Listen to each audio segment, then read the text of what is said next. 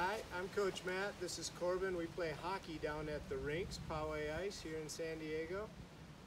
We're going to go over real quick how to get your hockey shot just a little bit harder for youth hockey players. Every once in a while, when we're just learning how to play hockey, some of the players will shoot with what I call a flip. They end up having the puck either in front of their feet or just in line with their feet, and when they go to shoot that puck, they end up flipping it.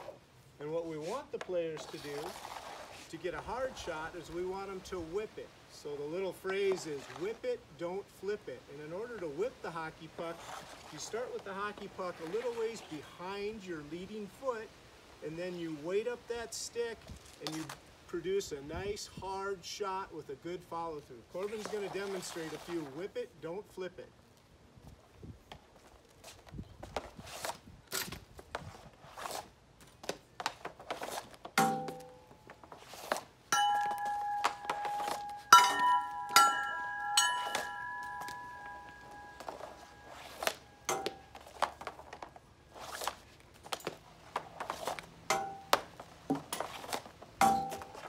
There it is. Whip it, don't flip it.